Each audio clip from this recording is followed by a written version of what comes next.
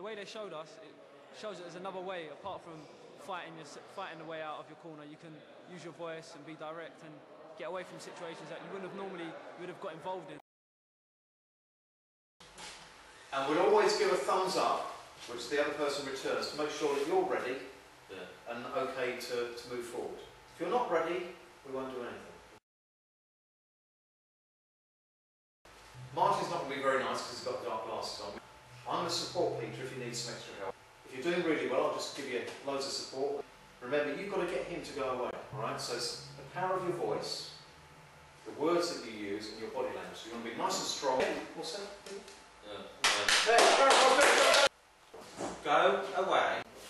Go away, I haven't got it. Where's your wallet? Yeah. Go away. Give me money. Go away.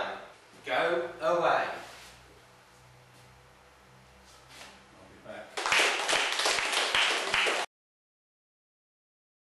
Now you want to go for a drink or something? Go away.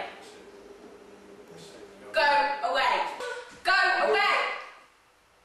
Well, I don't know. Go away. What's your mate away? Go away. Go away. You want to dance? Go away. You know you want Leave me alone. Alone. Go away. to. We'll go. Fantastic! Yeah. Well, Because you've got highlights in your hair, don't make it tough. Go away.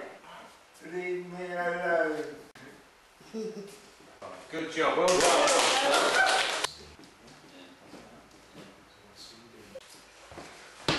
go away! Good.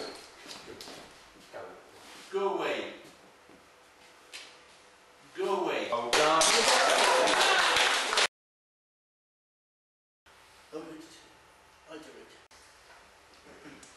That's my brother's shirt, that. I'll go. Go away, please. Fantastic. Good job. Go away, please. Fantastic.